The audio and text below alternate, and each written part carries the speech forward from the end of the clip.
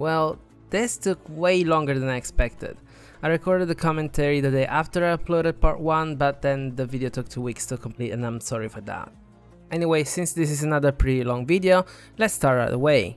Today we will talk about the Pre-Archon War age, the Archon War and the Post-Archon War age, as well as everything about Khaenri'ah.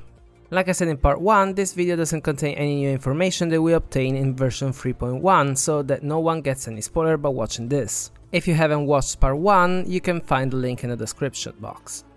As always, this is a theory video. Even though I'm using information available in the game, I will add my own personal thoughts, theories and deductions to fill in the blanks, so not everything I'm going to say is part of the official lore of the game. The Pre-Archon War is very short since we don't really know much about what happened back then, probably because nothing much happened in the first place. The first date we have about the Pre-Archon War age is 6,000 years ago in Liyue, where Rex Lapis was born. Much later, probably a few millennia before the Archon War, he raised Mount Tianheng, he quelled the seas and lowered the tides. Then he befriended the Lord of Dust, Guizhong, and they moved both of their people north of Mount Tianheng, founding the Guilei Plains or Assembly. The name was a mix of Wei Zhong's name and Rex Lapis's name, which was probably already Zhongli. According to Soraya, the Lisha region, so Dunyu Ruins, Lingju Pass and Jinshu Pool, was ruled by an unnamed evil god. About Inazuma, we kinda know that in the beginning the Tanuki ruled over the land. Then the Kitsune arrived by sea, they fought each other and the Kitsune won and they received rulership over the giant Thunder Sakura, which is obviously not the sacred Sakura tree since we know when that one came to be. On Surumi Island, the pre-Thunderbird civilization was forced to come to the surface and they started worshipping the Thunderbird. They were scared of her, but they interpreted her every move as a sign for something, while on the other hand, the Thunderbird, Kanakapatsir, couldn't care less about them. The people started gathering her feathers and they invented the Maushiro to be able to locate each other in the fog. In Mondstadt there were a few ancient civilizations that later disappeared, like the one that grew Cecilias in greenhouses in Windwhale Highland, or the one that established the Sommernachtskatten at Starsnatch Cliff, which later became the domain Midsummer Courtyard as it fell. The Caribbean built this Mondstadt, nowadays Storm Terror's lair, and Andreas lived around there as well. In the wiki page they said that Andreas received his frost powers from an ancient god, but I'm 99% sure that that's wrong, and Andreas' description in the Adventurer Handbook refers to his current power to take the shape of a wolf and defend his lupical. Also, the ancient god was probably Istaroth at this point, since in my last video we saw that she's everywhere. In Sumeru, which was a huge desert and nothing more, there were 3 friends, Rukkhadevata, the Scarlet King and the God of Flowers, and they just lived happily with each other. There isn't much to say other than the fact that the God of Flowers, the Scarlet King and the genie built Ai-Khanum, the city of amphitheaters or the city of the Moon Maiden in the desert. When we talk about the Archon War, we shouldn't think about a specific time period during which every god in every nation was waging war. Each nation has its own version of the Archon War and sometimes there wasn't a war at all. The goal of this war was to establish an Archon, a god that prevailed over the other gods. It doesn't matter if they were killed, they chose to die, or they simply gave up on the seat for someone else. Some gods weren't even interested in fighting and some just left Teyvat and moved to the Dark Sea, a place outside Celestia's jurisdiction. Every nation's Archon War also began and ended in different moments, but we know that it definitely ended 2000 years ago for every nation. We kinda know that the Archon War was pushed by Celestia itself, but the actual reason why they did that is still unknown. In Liyue, we can guess when the war started because one of the very first victims was sadly Guizhong. As soon as that happened, Rex Lapis, helped by the Adepti and by the god of Stove Marcosius, aka Guoba, moved his people to where Liyue Harbor is now and he signed a contract with the Adepti to defend the people of Liyue. Since we know that the first contract to defend Liyue was signed 3700 years ago when Liyue was founded, we can deduce that the Archon War may have begun not long before, maybe a century or 2. Once the Millelith Brigade was established, Rex Lapis joined the war. He also found and helped Ashdaha, who in turn helped Rex Lapis and the Adepti in the war, until erosion made him go berserk and had to be sealed. Rex Lapis fought many gods like Ozayo, Chi, but also Orobashi. Most of these gods were buried under his gigantic stone spears in Guhin Stone Forest. The war ended around 2600 years ago because one of the statues used in the quest, the Chi of Yore, that sealed the remnants of the god Chi and Mount Chinzo, had to face the windswept ruins, which is the Caribbean's Mondstadt, and we know it fell 2600 years ago. I would guess that Chi was sealed after the war ended, so when the Caribbean Mondstadt fell, the Archon War in Liyue should have already ended not long before. About Mondstadt, according to the biography of Gunhildr, her clan was born 3000 years ago in the middle of the Mondstadt-Archon War, so the war began way before that. The Archon War was fought between Andreas and the Caribbean, or at least Andreas wanted to fight, not the Caribbean. The Caribbean was in his Mondstadt and he was worshipped by his people, but that's only what he thought. In reality, his people worshipped him because they had no other option since they were prisoners of his wind barrier around the city. Andreas, the King Wolf of Boreas, tried to harm the Caribbean's Mondstadt, but he never managed to do that because of the wind barrier. Basically, outside of all Mondstadt, the land was completely frozen by Andreas' powers. The head of the Gunhildr clan, who used to serve under the Caribbean, realized that the god was a tyrant, so he took his clan and decided to leave. Once outside the barrier, they were on the verge of freezing to death until a wind spirit, born from the wind barrier, heard their prayers and decided to help them. The clan began to worship the wind spirit and their affection became the wind spirit's power. He also gave Gunhildr, the daughter of the head of the clan, the power to protect. When Gunhildr became the clan's leader and the first priestess, Barbatus, the wind spirit, together with the nameless bard, the wandering red-haired warrior, the Imulauker clan, and the archer Amos, who was the Caribbean's lover by the way, challenged and defeated the Caribbean 2600 years ago. Andreas, realizing that his power couldn't nurture life but only destroy it, decided to let his physical body die and his powers were absorbed by the land. When it comes to Inazuma, I am 1000% certain that the story of Ei sacrificing herself to make Makoto the Archon is just a fantasy novel, not the true events. If the power acquired by becoming an Archon could bring people back from the dead, why wouldn't have Ei revived Makoto when she found her dead in Khaenri'ah? Also, no one has ever completely come back from the dead in Teyvat. Are you thinking about Chi-Chi? She's a zombie. Ei is definitely not a zombie. Also, like I said before, to become an Archon you don't really need to wipe out every single god. If they did that, since gods are not immortal, once they died there wouldn't have been anyone to substitute them. Anyway, we don't have dates for the Inazuman Archon War, but we can somewhat guess the period through Kapatsir and Orobashi's stories. In the quest The Sun Wheel and Mount Kana, we learned that the Thunderbird told Ru that she had heard the melody sung by the blue flying dragon of the far north, which is Dvalin. While in Breeze amidst the forest, we also learned that Dvalin met Barbatus when he had already become the Anemo Archon, which means between 2600 to 2000 years ago, when the Inazuman Archon War ended according to a preliminary study of Sangonomiya folk belief. Back to Tsurumi Island, Ru sang a song to Kapatsir and she really liked it. Ru promised her he would sing another song for her when they met again, and he named the Thunderbird Kana Kapatsir. At this point, it should be pretty clear that whenever a person takes the role of the sage in Teyvat, it means they'll do something extremely stupid along the way. The sage of the village found out about Ru and Kapatsir's special connection, and he had the most brilliant idea to sacrifice the young boy to please the Thunderbird. We do have to point out the fact that Ru himself thought that it was a good idea as well. Anyway, when Kapatsir saw Ru's blood in the Omen of Thunderstorm, the ritual goblet, she just lost it and she wiped out the entire civilization, and cursed them to fall under the eternal catastrophe until she could hear Ru's song once again. That's why the same day kept repeating over and over again when we got to Tsurumi Island. She then left Tsurumi Island and went to Serai Island, where she was slain by Raiden Ei. Orobashi's story began in the middle of the Archon War. He tried and failed to defeat both Morax and the Raiden twins, so he was forced to flee into waters unknown as per the Oathsworn Eye description. He then unintentionally fell down into Enkanomiya, where he took shelter inside a cavern for an unspecified long time, until a child ventured beyond the corners of Enkanomiya to look for a dragonbone flower. There he found Orobashi and he asked him to become their god. Orobashi accepted, he put an end to the Sun Children tyranny, he defeated most of the baptismal bishops, brought new laws and taught the people the Narukami style language and traditions.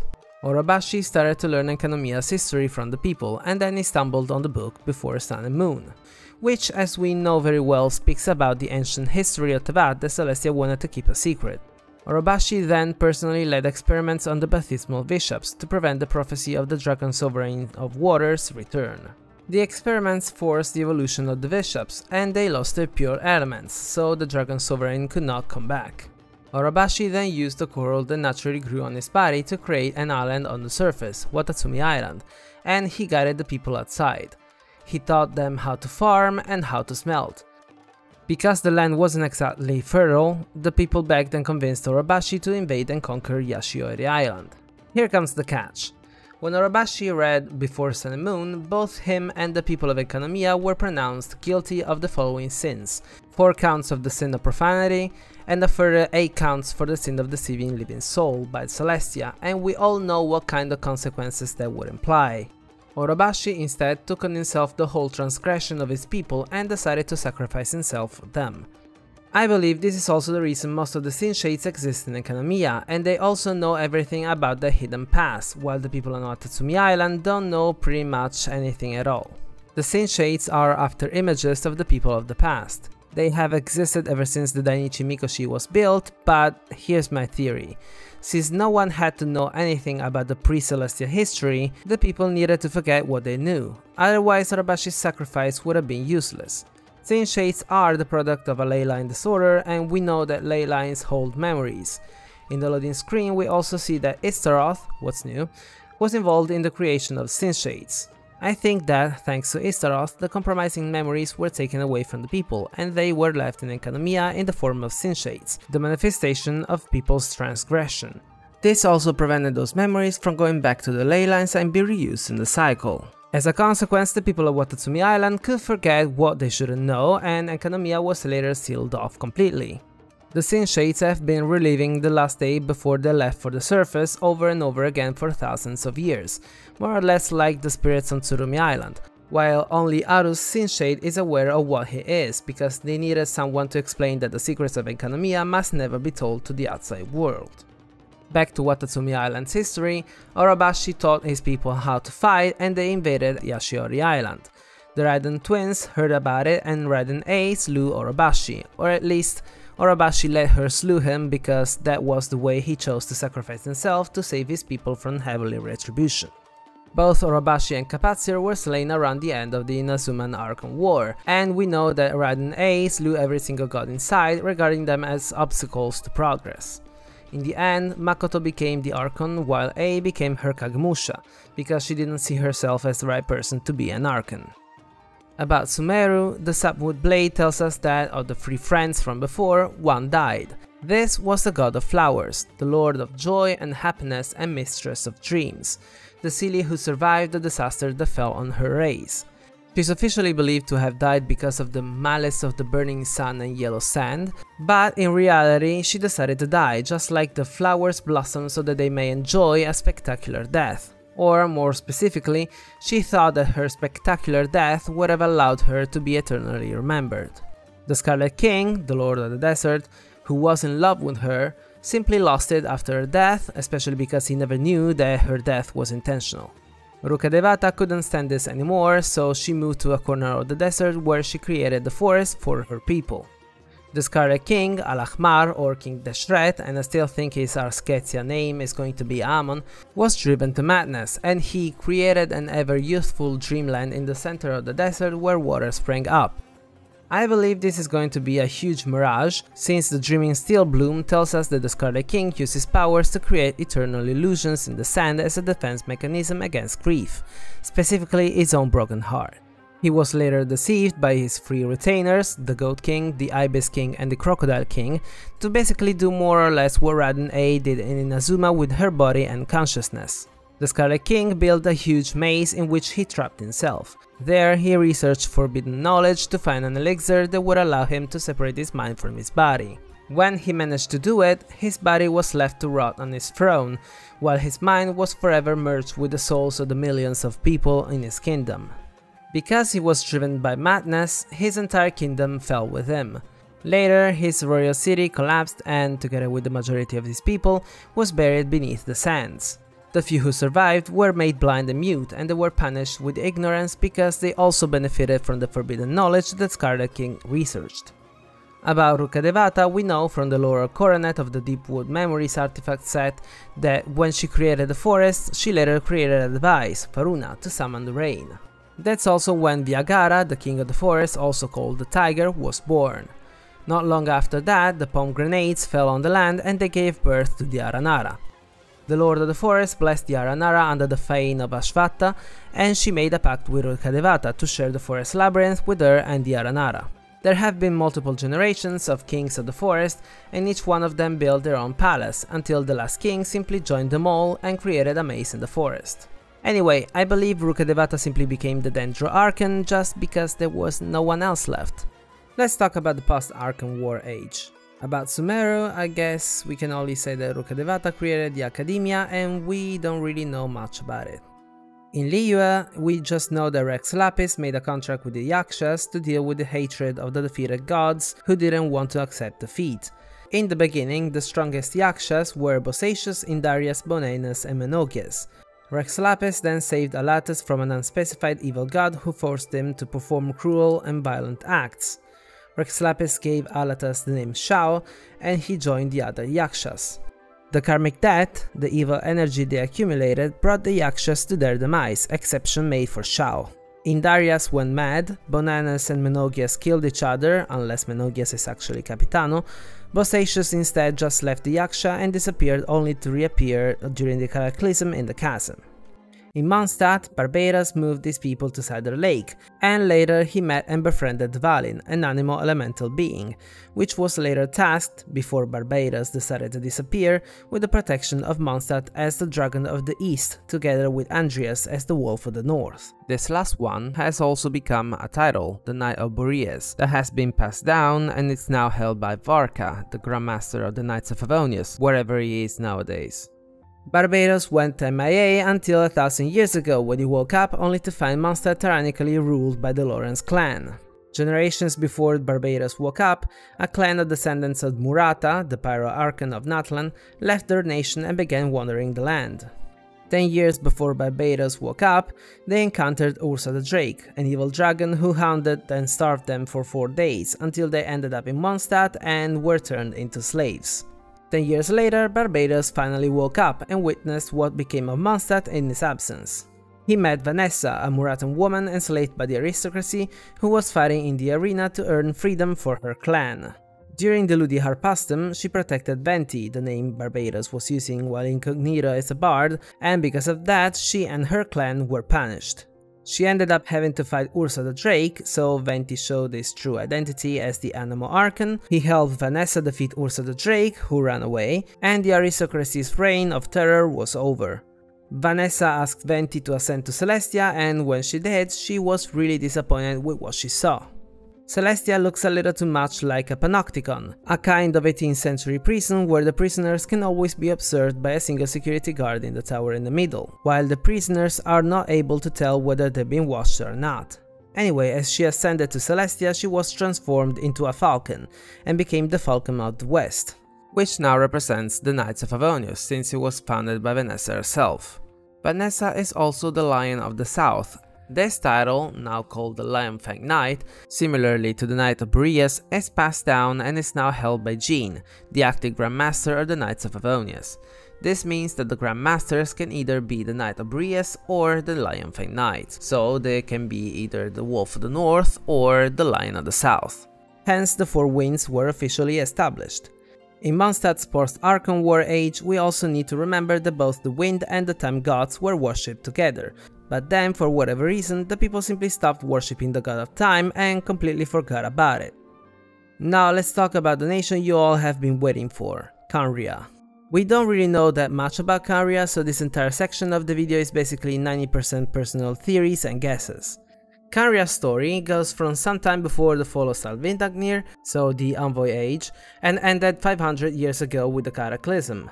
It was a nation that decided to develop without a god, which I don't really think it necessarily meant that they hated or despised the gods in general. Khaenri'ah is said to have been an underground nation, which is something that still troubles me. When Lumine witnessed the destruction of Khaenri'ah, we clearly see that she was on top of a hill and there was a sky behind her, so she was on the surface. Khaenri'ah was below her, but that doesn't scream underground to me, since we could see the sky and the moon. Two options here. Either Khaenri'ah was something like the Netherlands, so underground actually meant below sea level, or Celestia destroyed everything, even the land that acted as the roof of a huge underground cavern, but that doesn't feel right to me. Anyway, we also know that the land was not very fertile and had few natural fauna. That's why they used Chemia, an alchemic form that focuses on the creation of life. Khaenri'ah was ruled by the Eclipse dynasty, and their king was the one-eyed Erman, who was later substituted by the Albrecht clan, Kaya's clan, when his strength failed him. They became the regents even though they were not royals, and we can deduce that they ruled during and probably a little after the destruction of Khaenri'ah, because the message in the brick says that they couldn't restore Khaenri'ah to life. Erman's strength failing could also be interpreted as him becoming a monster because of the curse put on Khaenri'ah.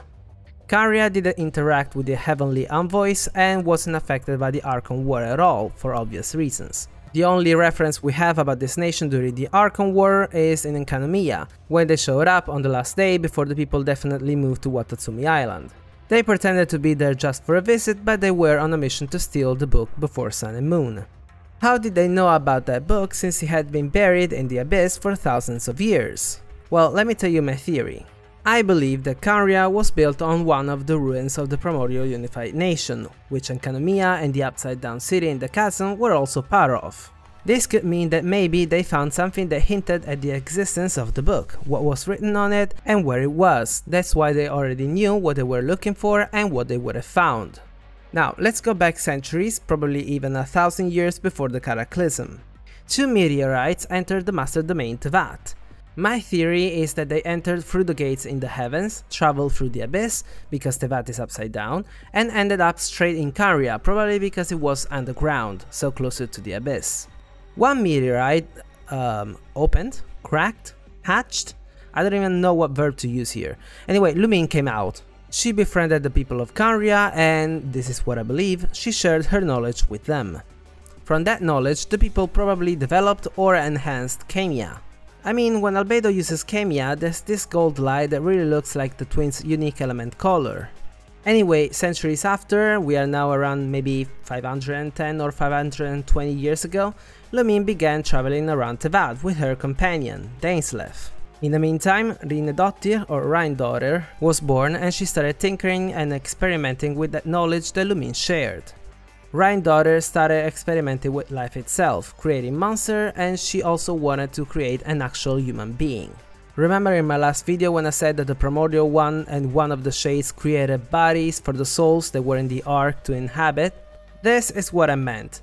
In Albedo's character story 3, Rhine-daughter told Albedo that the Earth is the basis of all life. This is a clear reference of the Book of Genesis when God created Adam's body with the dust of the ground and breathed life into it.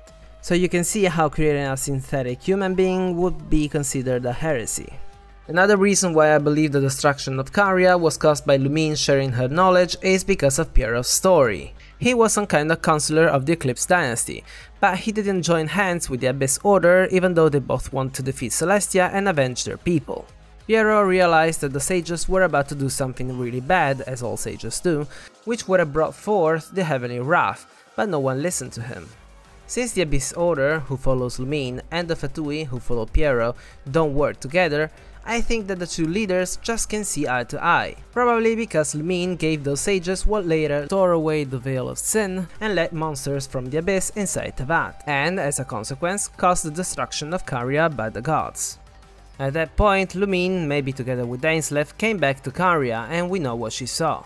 She started running towards the city as everything was being destroyed because she needed to wake Ether up from the meteorite that was in Khaenri'ah and leave the planet.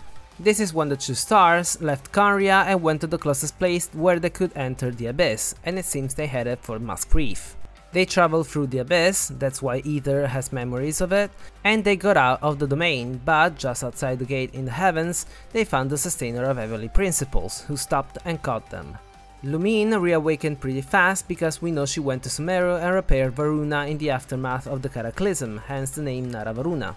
She was probably trying to make up for the desolation Khaenri'ah brought to the entire planet. Ether, on the other hand, reawakened 500 years later. We can interpret this in two ways.